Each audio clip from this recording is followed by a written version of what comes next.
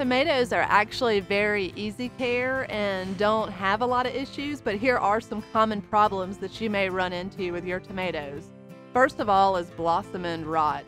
It's usually caused by inconsistent watering, and there are easy ways to treat it. First of all, you want to make sure you have a regular watering schedule, but you can also spray your tomato with Rot Stop, which is a calcium spray. Next, if it's a hot and humid summer, you can have fungus issues with your tomatoes.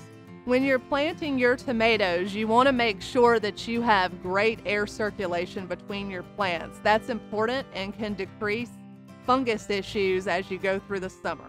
An organic solution is neem oil. Neem is actually a multi-purpose fungicide and insecticide. If you do have some insects, a great organic solution is to use ladybugs, and also praying mantis are great. They'll eat the bad bugs, but not harmful to any good bugs.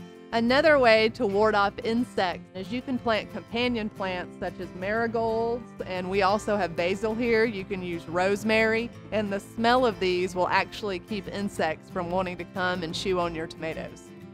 Another product that you can use if you have issues with critters such as chipmunks or squirrels or deer getting your tomatoes is Repelzol.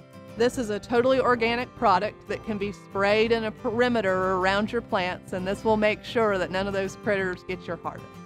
And now that you're ready to start planting, you can come down to one of our Pike Nurseries locations, and one of our certified experts will help you choose your tomatoes and get you started with your planting.